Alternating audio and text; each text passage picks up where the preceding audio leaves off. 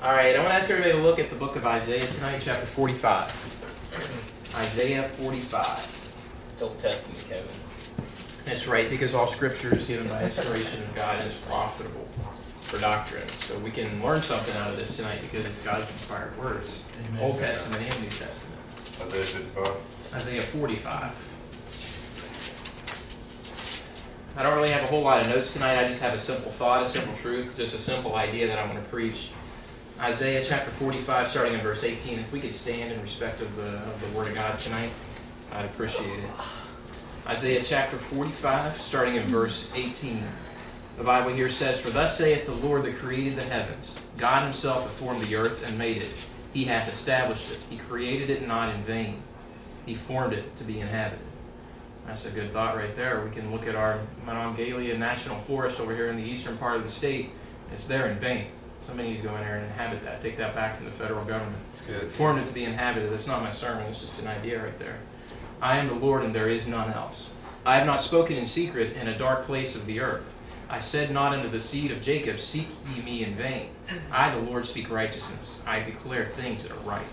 Assemble yourselves and come. Draw near together, ye that are escaped of the nations. They have no knowledge to set up the wood of their graven image, and pray unto a God that cannot save. Tell ye, and bring them near. Yea, let them take counsel together. Who hath declared this from ancient time? Who hath told it from that time? Have not I the Lord? And there is no God else beside me, a just God and a Saviour. There is none beside me. Look unto me, and be ye saved, all the ends of the earth. For I am God, and there is none else." Let's just open up with a word of prayer. Dear Lord, just thank you so much for these words tonight. There's so much in here that you could preach 15, 25 different sermons out of just this small passage, these few verses that I've read, and be able to preach just hours, Lord. I just thank you for these words, and I just pray that you would help me to present and preach clearly what you've given me out of these at this time. Just fill me with your Holy Spirit power. Thank you for the good news of a man-child being conceived in our family here, Lori and Adam. Lord, just thank you for that. I praise you for that, and I pray for them all as they go through pregnancy and everything. Lord, just thank you for everything that you've done, and just be with me now as I preach. In Jesus Christ's name, amen. Y'all may be seated, of course. You know, the verse that I want to preach on there tonight is there in verse 20 of Isaiah chapter 45. These people, God is telling his people, "Assemble yourselves together and come. Draw near together, ye that are escaped of the nations. They have no knowledge that set up wood of their graven image, and pray unto a God that cannot save." That's the title of my sermon tonight, a God that cannot save. You know, we look across this land today, we go on trips, I drive to work and back down to Clarksburg and everything, and we drive on vacations and stuff, and we just see, just in our day-to-day lives, that this is a society, a world that's laden with idolatry.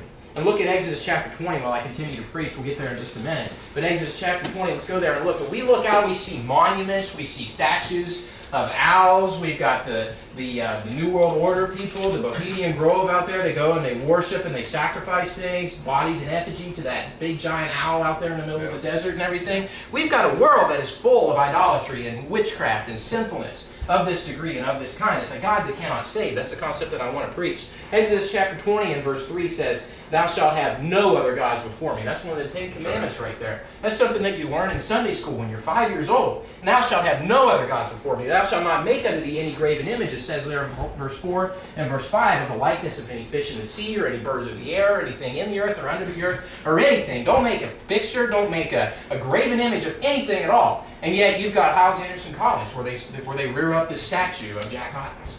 You know, they make that man into a molten image and put him there and just say, "Wow, remember Brother Hyles," and all this kind of stuff, where that's a clear violation of the Word of God. You've got the Catholics that pray into this person they call the Queen of Heaven. You know, you read about it in the book of Jeremiah, how it's a wicked thing. It's something that heathen people did. It's a God that cannot save, and yet you have cemeteries in our very state that say Queen of Heaven Cemetery, and it's a Catholic cemetery by St. John or any of those Catholic places you see in this world. We live in a world that is full of idolatry and witchcraft and these things that are just reared up. You have supposed pictures of our Lord and Savior Jesus Christ across in churches and courthouses across this land and everything. And it's this long-haired, hippie, queer-looking guy. He's got long hair and he looks really sickly and really effeminate looking and all this kind of stuff. And it's just against the Word of God. True. I'll say it again. If you want to see who Jesus Christ is, you've got to read these words. Amen. That's the point of the sermon tonight. You know, this kind of idolatry is sinful. It's wicked. It's all gods they cannot save. Jack Hyles cannot save anybody. He's in heaven. He's the great cloud of witnesses right now. He did a lot while he was here. He got a ton of people saved. He preached many thousands of great sermons. He influenced the lives of many. Glory to God. But he's dead now. He cannot save. Only Jesus can save somebody. You know, we go out, we preach the gospel, we throw in the life raft of the gospel of Jesus Christ. You know, that's why Paul said, I have made all things to all men, that I might by all means save some of them. You know, he said that, but Jesus is the one who died on the cross for their sins. Jesus is the one who went to hell for 3 days and 3 nights. Jesus is the one who suffered and bled and died and paid the price in full for them. It's not a man. It's not Jack Hyles. It's not the Queen of Heaven. But let's look further into this. Look at 1 Chronicles chapter 16. 1 Chronicles chapter 16.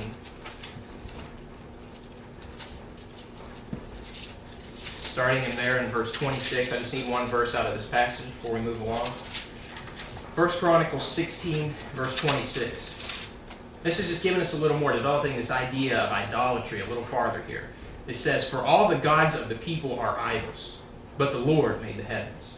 So if you have all these things you read about in the Old Testament, the God, the Molech, the Ashtaroth, the Baal, all these kinds of things, all these gods, they're just idols. Even though you might not be able to see them, they're just nothing more than an idol. There's something that they have placed between them and the true God of heaven, the true God of the King James Bible, the true God of the Word of God.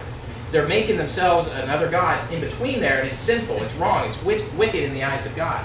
2 Kings 19:18 says, and have cast their gods into the fire, for they were no gods, but the works of men's hands, wood and stone. Therefore they have destroyed them. You know, you hear about the destroyal. It's always something, you know, Satan is a roaring lion. He walketh about as a roaring lion, seeking whom he may devour. He's out to destroy our lives. He's out to destroy our Christian witness and everything right there. So what these things are being compared to here is all the gods of the people are idols, and then we're also seeing this concept of being satanic to that degree between those two things. Because, you know, Satan, Lucifer, is the one who said, I will be like the Most High. He's the one that wanted to take God's place. He's the one that the NIV said took Jesus' place and cast Jesus out of heaven there in Isaiah 14:12. Yeah. But we know what really happened is that he got kicked out of heaven at that time. That's right. Or he didn't get kicked out of heaven. He doesn't get kicked out of heaven per se until Revelation 12:9, where it says the great dragon was cast out. But figuratively, he was taken out of the place of the cherubim, the anointed cherub that covereth at that time. He was taken out of that role. He was cast out into the earth. To make that very clear and scripturally doctrinally correct according to the scriptures there. But let's look at this even farther. I want you to look at Deuteronomy chapter 4. So we see, first of all, these people. It exists. There's no new thing under the sun. So there must be some people today that pray into a God that cannot save. Deuteronomy chapter 4. You know, and we also see that all the gods of the people are idols. So all these false gods that are out there in the world are nothing but idolatry. All the monuments, all the things that people rear up, it's nothing but idolatry. It's nothing but a replacement for who God is. And we see that it's destructive. And that's Satan's goal, is to destroy people. So therefore Satan's hand is behind this, as we know, because he's the one who wanted to take God's place to begin with. Deuteronomy chapter 4 and verse 28. The Bible here says, and there ye shall serve gods in the work of men's hands, wood and stone, which neither see, nor hear, nor eat, nor smell. Now hang on to that last part there. Neither see, nor hear, nor eat, nor smell. Maybe keep a finger there and look at Revelation chapter 9. Look at Revelation chapter 9. I want to compare some scripture with scripture right here, and we'll see this develop even a little farther.